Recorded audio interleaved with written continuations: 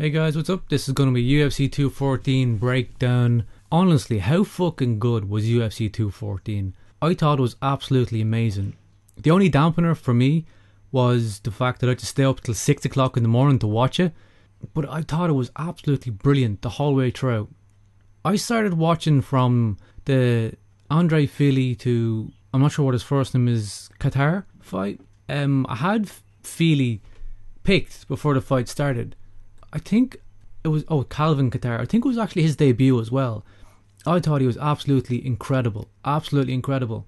And after the fight as well, he said he wasn't fully kind of fit. I think there's a lot of big things come from him. A lot of big things. Calvin Kattar. He's definitely a guy to watch out for in the future. Yeah, definitely. So yeah, I thought that was a great fight. The next fight was Brian Ortega versus Renato Moicano. What a brawl.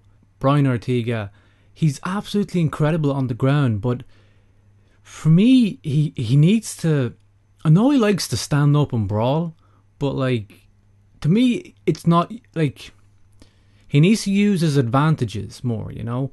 Like, I know he can be more free brawling because, you know, even if he gets taken down, he's like, I don't give a fuck, you're being subbed.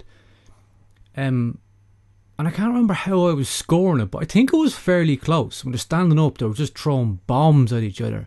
And when you have that kind of a fight, I think he's really negating his biggest advantages over his opponent, Brian Ortega. He got away with it this fight. He looked good in the feet standing up, and he did get an amazing submission finish in the last round. But it's just like, with the judges as well, like, you don't want to let it go to decision. I feel like he should have, if he's confident enough to press his opponents, Brian Ortega, if he's confident enough to press them, take them down and finish it, you know, be effective, be efficient. To me, if he plays that game, these big bombs, you know, it's just, he's going to get caught out, I think. He should play more to his strengths. It was an amazing fight, but I really think he should play more to his strengths. That's my only criticism, but it was an amazing fight to watch. Yeah, so that's my takeaway from that fight. That got fight of the night as well. It was pretty fucking good. So then we have Aljamain Sterling, Barao. I called this. I did a prediction video, my last video, and it got a bit lengthy, so I cut all the prelims out of it, and I just had the main card. But I was talking about this in my breakdown video before I moved to edit that bit out. I picked Aljamain Sterling to beat Barao, and my reason for that was, I think, I'm just going to call him Henan, because I think you pronounce his second name Barrow. I don't want to butcher it, so I'm going to call him Henan. I think that's how you pronounce his first name. So Henan, I think his best days are behind him. I remember seeing his fights against Dillashaw, and he was so outclassed, it wasn't even funny. It wasn't even the fact that he was outclassed, it was the fact that he was so one-dimensional. There didn't seem to be any other strategy nearly to fight his opponent. It was all, DJ was all these level changes, his takedown defense, his takedowns, if I can remember correctly, were so brilliant. He completely demolished Henan, absolutely demolished him. And then in the rematch, it was like, okay, he knows what's going on. How's he going to adapt to this? He was a champ for so long. He's fighting again to get his title back. And it was like, no. Within the first round, I think, it was just like, Henan's just not adapted. He's the exact same person. It's like, he's got one style, you figured it out, he's done. And I think that's exactly what happened this fight as well. He kind of started off, he looked okay, but it just came to nothing. It came to absolutely nothing. I have the stats up here in front of me as well, and significant strikes even. Henan landed 19, 22%. Aljamain Sterling had 71. Like, that's a phenomenal difference. I think Henan's been fighting for just way too long. You know, the wars have taken its toll. And look, who's to say the whole USADA thing didn't have an impact on him as well? I'm not saying he did, you know, but just throwing it out there. Maybe just age got the better of him. You know, the wars took their toll. And now, maybe his best years behind him, you know?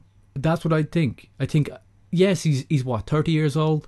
But the amount of fights he has is insane, and the amount of wars he had is insane as well. And, you know, maybe his best years behind him, I'll put it that way. So yeah, Aljamain Sterling, really good. I'd love to see him fighting you know, for the title or against TJ. I think that'd be an amazing fight. Amazing fight, yeah. So that'd be a great one. And Ricardo Lamas versus Jason Knight. I'm a fan of Jason Knight. He's a good striker. He's really good on the ground. But Lamas caught him. I think Knight was unlucky as well. He was ranked 15 in his division. He was fighting Lamas, which he was ranked 3, I think it was. So this was a fight he took on short notice. He had the balls to jump in there with him. I feel like it was just a tiny bit too early in his career. I don't think there's any setbacks. I think we know he's got incredible heart. But that's what he was kind of going on through that fight. I think he was clipped, and how he didn't go down is fucking beyond me. Like, I'm just seeing here, Lamas has 42 significant strikes. Knight only had 8. But I felt like a lot of them significant strikes is when he had him rocked. The guy just lit him up like a Christmas tree, and he would not go down. It was fucking crazy. He's like too much heart for his own good. It was crazy to watch how he didn't fall. Like, yeah, respect to him, but go back to the drawing board, and I would not write Jason Knight off. I think he's still a great fighter. He's a great prospect. He's young as fuck. He will be back, definitely. Lamas, you know, does he go on and fight? You know, he's ranked 3 now. Well, see, the thing is, what Lamas, I can't remember who he's supposed to fight initially, but he was ranked 3 fighting a rank 15. He's basically fighting just for a few quid, and maybe to get in Dana's good books for still taking the fight. But like, apart from that, I don't think it changes much in the division for him.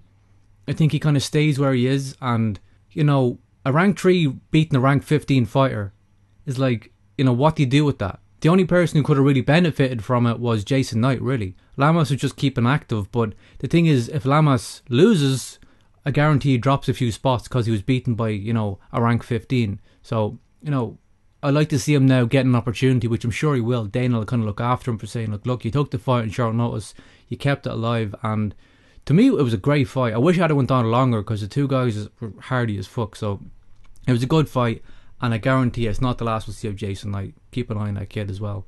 Yeah, and fair play to him taking a shot for the fight in short notice. I said the shite. Yeah. So next up, we're into the main card now. Jimmy Manuwa versus Volkan Oezdemir. This is where I started my breakdown video on the last one. And if you're interested, go back and look at it if you'd like. But I was talking about, my only problem with Volkan was he didn't have that many fights in the UFC.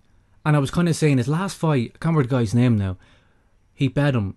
But it was a weird knockout that I couldn't, disregarding this fight, I couldn't really attribute to the knockout. I thought it was more of a freak accident.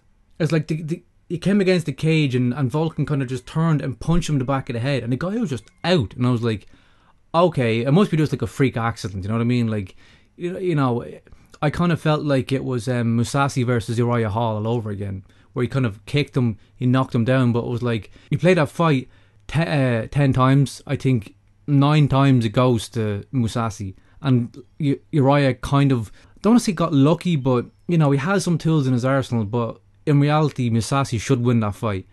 He's standing up against Jimmy Manuwa, and he's looked like a fucking wrecking ball his last couple of knockouts, his last couple of fights. Holy shit, he fucking murked Ovain St. Peru, wasn't it? And I can't remember the last guy he was fighting. I can't remember his name now, I apologise. But it was he fucking starched him.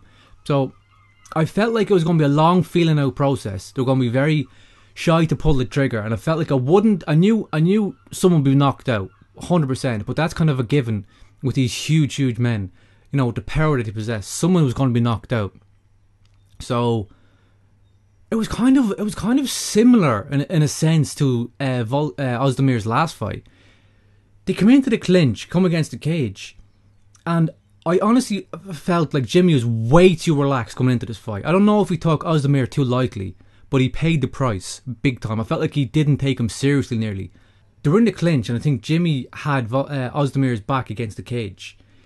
Oezdemir got a tiny bit of space. I felt like this was Jimmy just not taking him seriously. Tiny bit of space, and he come over the top with a hook, and Jimmy's head just dropped. Like, I think he was rocked. I think Jimmy kind of fell back a little bit then, and then Volkan threw another hook, I think missed, and the next one got him down, and that was it. he just needed to be. I think a fucking feather could have knocked Jimmy over after that. He was done basically, and he got another one. But it was incredible. It was incredible. What do you do with Oezdemir now? Like, he's got what, 3 fights in the UFC? He's got 3 fights in the UFC. I think it's 3 fights, 3 spectacular knockouts, and it's like now all of a sudden, I think Manuwa was like, I think he was top 5. So like, what the fuck do you do with him? Like, does he go for a title shot? I'm thinking he's to fight. You either give Gustafsson the title shot. I'll get onto that later on. But I think you either give Gustafsson the title shot, or else Oezdemir fights Gustafsson maybe, and then the winner of that fights Jones maybe. But it's like maybe he has to fight again. You can't just let him walk through the division. You know, I think one more fight and then he can fight for the title. I think. I really want to see him fight not fight like a longer fight to see what he's all about though, because against top level, you know, just to see what his skill set is, his heart, you know, everything else. We don't get to see much of him because he keeps fucking knocking people out in crazy record time. Next was the big one. This was the fight I was looking forward to the most. This was Robbie Lawler versus Donald Cerrone. This to me was a really good fight. A really good fight. I thought it was a great return for Robbie. Donald showed up as usual. In my breakdown video previous, I was concerned about Cerrone's heart. I was concerned about, you know, not literally, but, you know, his spirit. That it seemed that when he fights top level fighters, he kind of disappears. He shrinks. When he fought the Sanyos for the title, he just wasn't there. I felt like he gave up. So I thought against Lawler, it was interesting to see how the fight was going to happen. Was Lawler going to starch him? Was it going to be 2 guys coming at it? And I think that's really what it turned out to be. I think it was a great return for Robbie. I think Cerrone showed up, and it was a good brawl. You know, it was a really good brawl. It's looking, yeah. I'm just thinking there. I don't know if Cerrone got a takedown. Yeah, Cerrone got 1 takedown, and the fight was, I think, on the ground for just a small amount of time. But apart from that, the 2 guys had no real interest in taking the fight to the ground. It was all, you know, fucking hands and feet. Okay, so I'm going to get into the decision. Okay, Lawler won by decision, and a lot of people had it, you know, especially on Twitter, things like that, where I'd say Cerrone was robbed. Now, in my head, I had Lawler won it, and I agree with the judges. I thought they meant unanimous. It was 30-27, but it was unanimous 29-28 to Lawler, and I seen that. Lawler won the first half of the first round. He came out all fucking guns blazing. He was the Robbie Lawler of all. He came out and he was just fucking, let's go. He touched gloves, and he was just gone. You know, he was fucking laying into the Cerrone, and the Cerrone was lucky he didn't get knocked out. He started off really fast, caught Cerrone off guard, and just went for it. But Cerrone, he kind of got him in the clinch, and Cerrone did really well. He survived, and for the second half of the first round, Cerrone came back into it. But I thought Lawler just done enough to edge it, so I give the first round to Lawler. Second round, Cerrone, hands down. Cerrone landed so many significant strikes. It was like Lawler took the second round off. People were kind of throwing it out there and arguing, could the second round have been a 10-8? And my opinion is, I don't think so. To me, a 10-8 is, if you can take your opponent down repeatedly, if you knock him down, you know, if you do everything but, you know, beat him in that round. Now, what I mean is, you know, maybe you mount him, maybe, you know, he's nearly non-existent.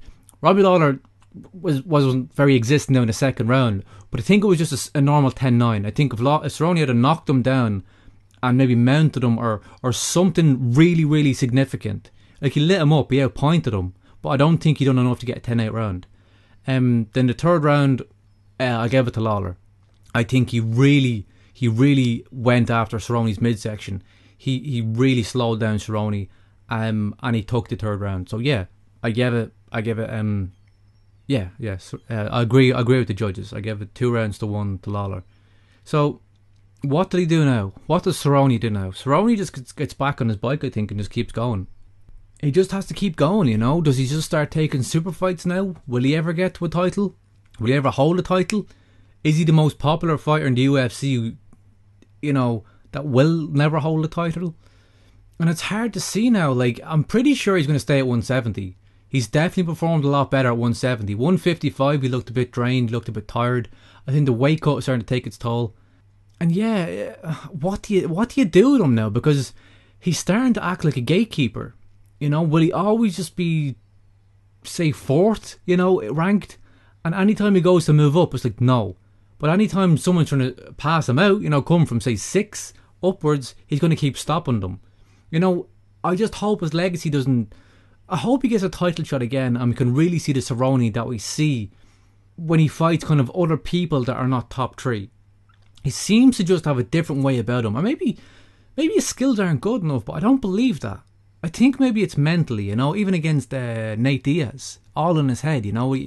But yeah, I give it to Lawler, yeah. So it's interesting to see what happens next. Lawler, what do you do? The biggest thing is, I'll tell you what, I'll go on, I'll talk about the Woodley fight, and then I'll talk about what matchups can be made. Cyborg versus Evinger. I was very, very impressed with Evinger. Look, the skill difference is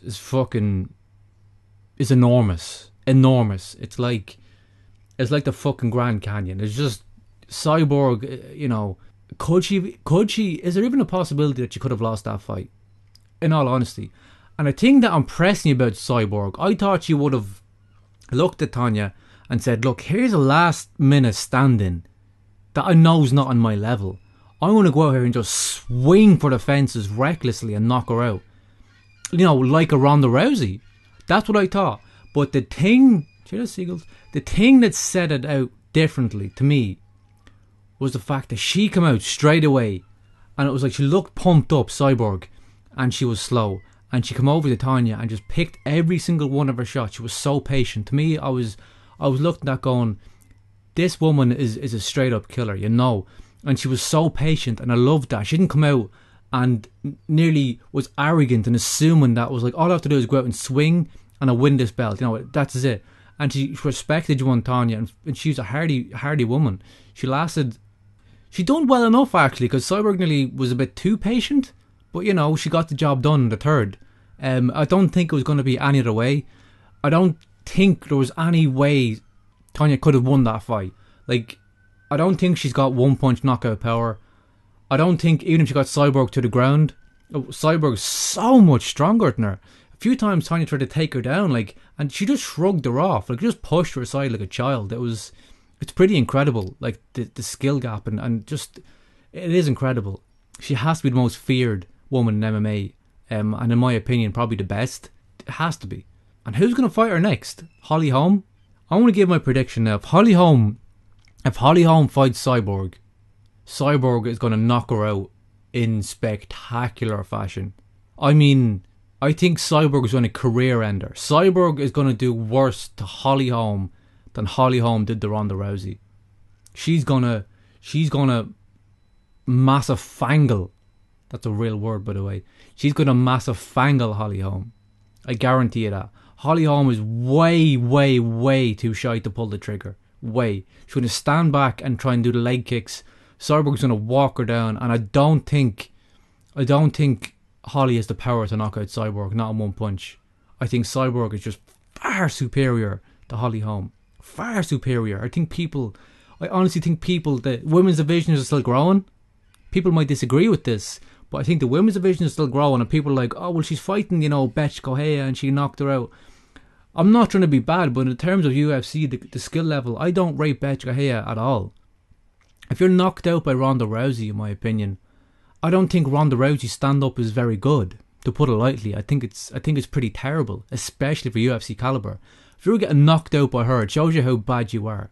So yeah, when she fought Holly, I'm like, this fight's going to be a fucking standoff, and eventually something might happen. Eventually Holly knocked her out, but I think Holly's still overrated. She lost 3 in a row as well. To me, Holly is like, she's got the talent, but does she believe in herself? Is she afraid of getting knocked out? It's like, holy fuck, do something with it. Put yourself in situations, because if Holly fights Cyborg's going to walk her down and does what she wants with her. She could take her down, she could just knock her out on the feet. You know, she's so strong. I don't think Holly stands a fucking chance. A chance. And she's so shy to pull the trigger for some reason. I don't understand it. Every single fight she's in, you know. But that's just my opinion. Cyborg is an absolute animal. I can't see, like, who's going to take the title from her? Who's going to fight her? That's even if Holly wants to fight her, you know. But if she does, Holly's going to get starched beyond belief. Tyron Woodley versus Damian Maia. This was a stinker of a fight. To me, it was a stinker because, not because I'm not one of these MMA fans that, stand and bang, bro. One of them kind of stand there and just throw fucking haymakers until someone falls down. I'm not like that. I'm so disappointed in Maia. I've been following him for a long time. I've watched his rise. I've been following all of his fights. He's probably one of my favourite fighters in the UFC. I love his style. There's someone being that good, grappling, and their level of skill is fucking phenomenal to me. But I was so disappointed in them. To offer literally nothing. He's a grappler. And in my opinion, his takedown attempts are fucking pathetic.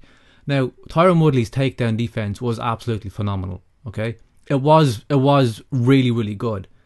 But Damian Maia didn't offer too much. I just feel like Dominic Cruz made a great point as well.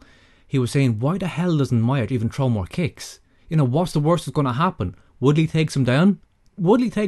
Damian Maia is in his own. That's Damian Maia's world.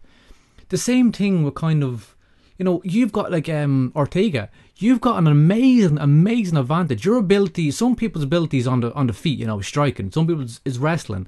Some people, is grappling, jiu-jitsu. Your fight should, surround that. Like you learn to box as well, and you learn to kick. Do work around your advantages. And like to me, Damian's just not. He's a bit too. In that fight, he came in just too one-dimensional. No leg kicks, nothing. Very little punches, kind of poor takedowns. And Tyron was posed zero threat. His takedown defense was amazing, but I feel like Woodley could have finished that when he wanted it, really. People are booing Woodley, but the thing is, he won the fight. He played a great strategy. People booed it because it looked boring. But the thing at the end of the day is he can only fight what's put in front of him. Maybe he was a bit too standoffish. But he fought a perfect fight against one of the best grapplers, if not the best in the UFC. If Damian Maia, don't get me wrong, any stage during that fight, if Maia ever took Woodley down, I'm pretty sure the fight's over. There's more than 2.5 minutes, 2.5, that fight's over. But the thing is, it couldn't get to that stage because he couldn't take him down. So Woodley, was very, very conscious of that, gave him tons of respect. And to me, he fought the perfect fight against him. The only thing I feel like he could have finished him anytime he wanted, Lit him up on the feet. He was way too strong. And, that's it. He took it. Maia, I think the likes of Ratings will never get a title shot again. And I pity him because I think he is a lot more to offer than that. He's such a talent. I think he's got so much more to offer than what he showed. Same with Woodley. We still didn't see what Woodley has. To me, he held back in both the Stephen Thompson fights. I don't really care what anybody says. And same with Stephen Thompson.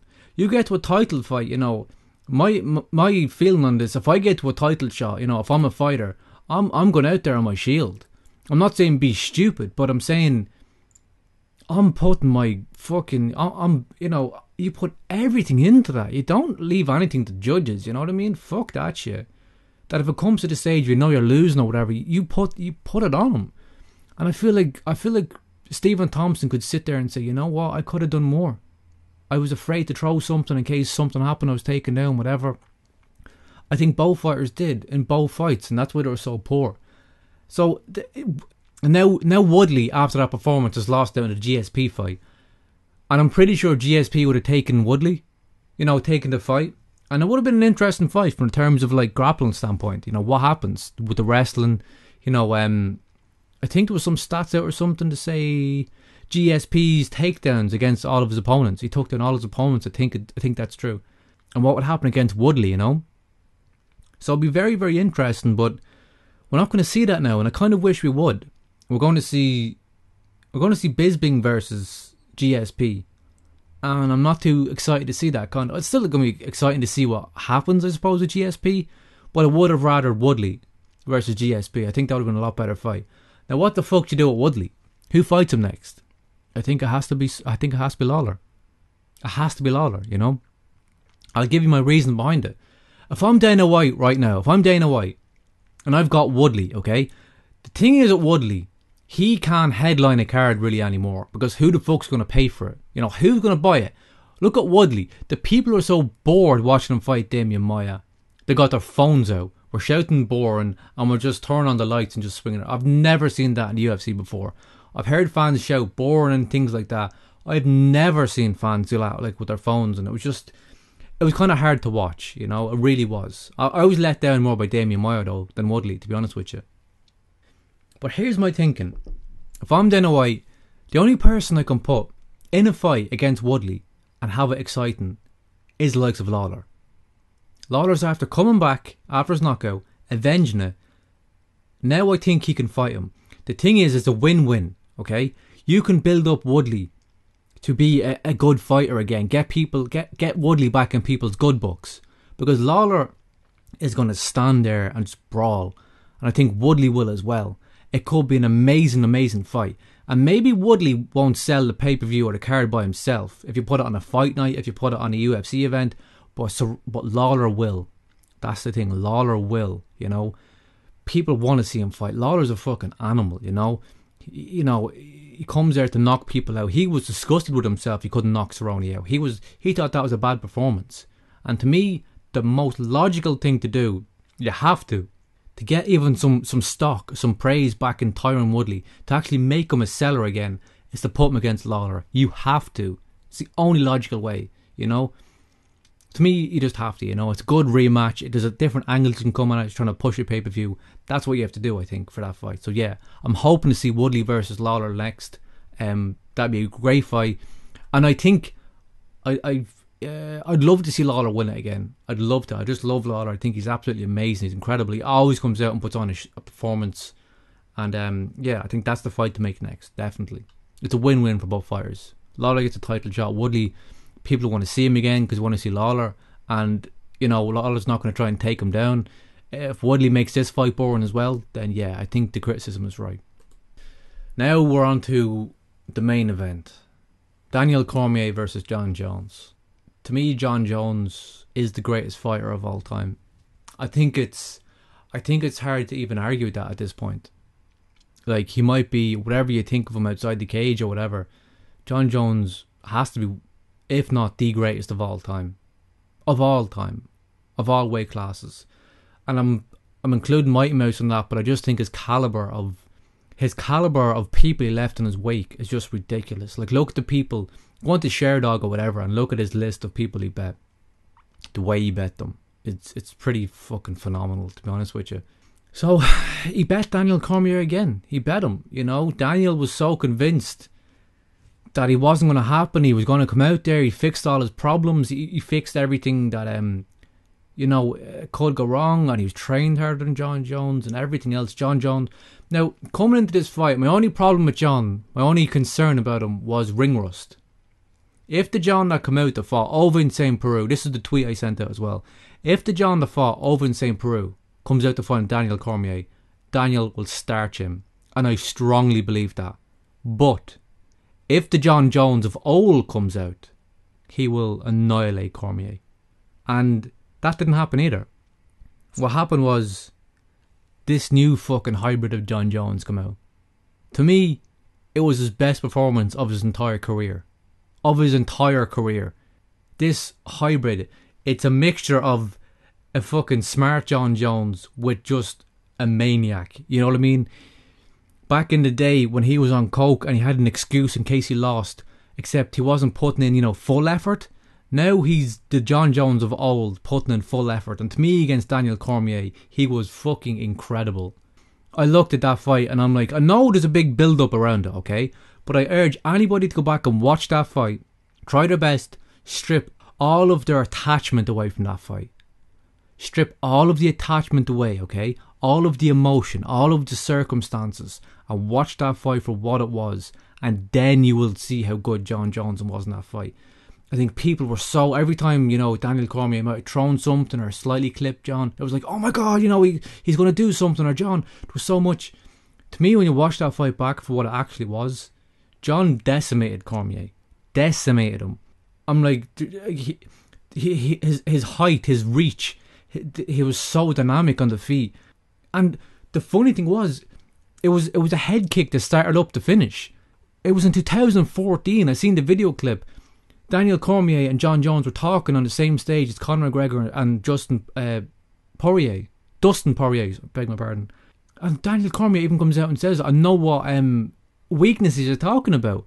You know, the left high kick, and he can get me in the head type thing. And he's kind of laughing, and Jones is like, oh shit, you know, he knows what I'm talking about. He's like, oh no, it's not that.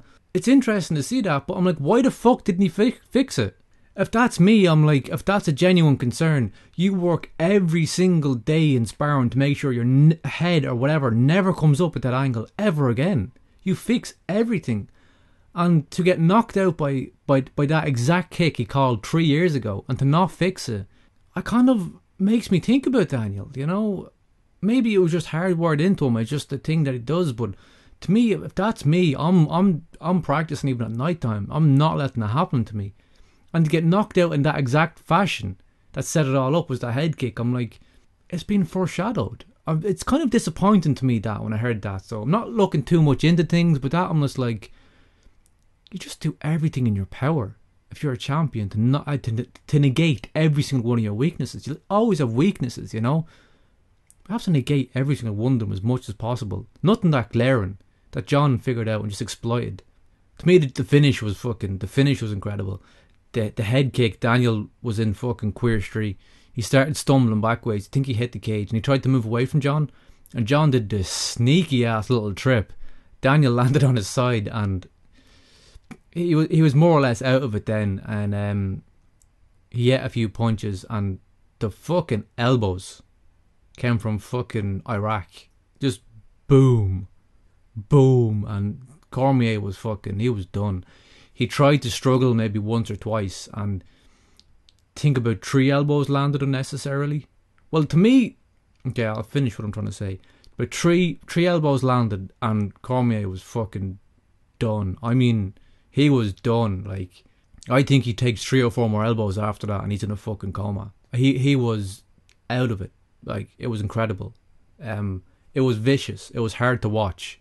Even though, and this is the other point I was trying to say about people were saying it was a late stoppage.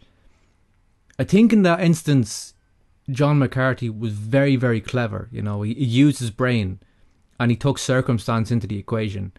John McCarthy, he took into account, you know, everything. And he said, you know, I can't stop this early, you know. And he didn't stop it late either, in my opinion. He made sure Daniel Cormier had every single chance to recover. Every single chance. And the second he went limp, and he definitely couldn't defend himself, and it was done, John stepped straight in and stopped the fight. And I'm like, I don't see anything wrong with that. I really don't. And I'm sure Daniel Cormier wouldn't see anything wrong with it either, you know. So it is what it is. To me, that's just the way it was. I think every UFC fan around, their heart was just breaking for Daniel Cormier when he stood up, and it was just like, I can only imagine what he's going through right now after all the stuff Jones put him through. But Jones is just simply too good. Cormier's body type, his height, his reach, just let him down, you know. Jones, he was so active. He's got a foot, I think it's like 12 inches reach advantage. And he's 6'5". Cormier's only 5'11". It was just too much for Daniel. It's too much for him. It really is. He's just too good, John Jones. He's just too good. And people say he's born in the wrong era. That his main rival is, you know, John Jones, and he's just always going to be second best. But if this wasn't the John Jones era, Cormier will be the best, definitely, in the light heavyweight division. But in my opinion, still, you know, John Jones is the greatest of all time. So what happens now? John Jones is maybe going to fight Brock Lesnar. Maybe. That's kind of the freak show fight. That'll sell a shit ton of pay-per-views. But the only problem is, I think they were saying about Jones to fight, and I think there's a big event coming on in New York. So they were kind of saying, you know, get the Jones-Lesnar fight then. Lesnar always sells massive pay-per-views just because he's a pure freak. I don't think he's cleared because I think he was suspended again, wasn't he? I think he was on juice again. So he's suspended for a year. He's not cleared yet, I don't think. So we can't make that. So I'm wondering then, maybe Gustafsson. I think for the likes of the division, to keep the division healthy, I think Gustafsson. I'm going to make a separate podcast and it's going to make a small episode talking about Rumble Johnson and why the fuck he needs to stay away from the UFC. That's what I'm going to say. And I'll explain why in the podcast. I have my reasons, trust me. So what does Jones do next? I think it's Gustafsson, you know. Gustafsson, and then the winner maybe of, well, Oezdemir, yeah, you know, it's kind of, if John fights Lesnar, it has to be Oezdemir versus Gustafsson. If John doesn't fight Lesnar, I think it's him versus Gustafsson, you know, round 2 type thing. And, you know, it's just the way Jones is. He's even better than him before. I honestly think this is the best John Jones I've ever seen. And I think if he fights Gustafsson now, he'll beat him. He will beat him. But Gustafsson did come on as well. But if John Jones of old could beat Gustafsson, I think this John Jones will perform even better against him if he stays on the right street. Maybe it's the only thing. Maybe Daniel was the only one that pushed him to be like this, you know? You know, it's... Maybe if Daniel's gone out of the picture, he relaxes again. You know, he starts being an arsehole again, you know? You just don't know these things, so... It's interesting to see. I thought it was an amazing event. A lot of good things going to come from it, you know? I'm making a breakdown video and a prediction video. Lesnar, you know, Lesnar versus Jones, Woodley versus Lawler, perhaps, Cyborg versus Holly Holm, Oezdemir versus fucking Gustafsson. These are all interesting fights. Interesting fights. And I just give a quick prediction. If John Jones fights Lesnar, I think John Jones starches him, you know. I think the thing with John Jones is he's actually still has John Jones still has a height and reach advantage. It's a significant one, I think. I'm pretty sure on Lesnar. Lesnar has about 30-40 pounds on him, yeah, of pure muscle. But the thing is, like, what's he going to do to John Jones? Like, yeah, he's big, but John Jones is really, really good on the ground as well, you know? Like, that's what I mean. If he takes him down, he's not just going to lie there and get hammer-fisted. John Jones is a nasty, nasty guy. I think John Jones should use more of his reach, use more elbows, more kicks. You know, the only thing even fucking Lesnar did against Mark Hunt was just dive at his feet. I know if he dives in against Jones, he's getting a fucking knee straight to the gob, and that's all she wrote. You know, John Jones is a different animal. You're talking about Lesnar, a freak with pure muscle, okay, that has got a few wins in the UFC, yeah, but you're putting him up against the greatest of all time. I can't see Jones losing. That raw fucking talent. Think of how good Daniel Cormier is, and he lasted 3 rounds maybe. Lesnar will he last 2? See, Lesnar's not a real fighter in my opinion. Do you know what I mean? Lesnar's not a real fighter. Lesnar's like, even look at the Alistair Overeem fight. He gets a few thumps in the stomach and he's done. You know, I don't think he has that in him. Not many people do. He's doing it for the paychecks, and he knows he can dive at people, take them down and hold them there.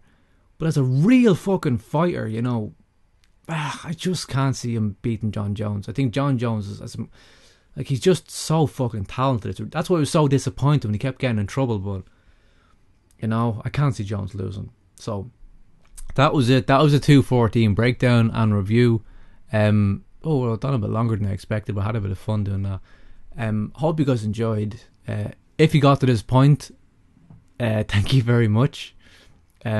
Leave a comment if you like. If you disagree with me, give your own opinions, and I'll talk to you guys in the next one. I'm going to make the next video I'll probably make is a discussion on Rumble Johnson. So he said that if he got enough money, he'll come back and fight John Jones, and I'll make a video on that. So take it easy. I'll see you guys then. Good luck.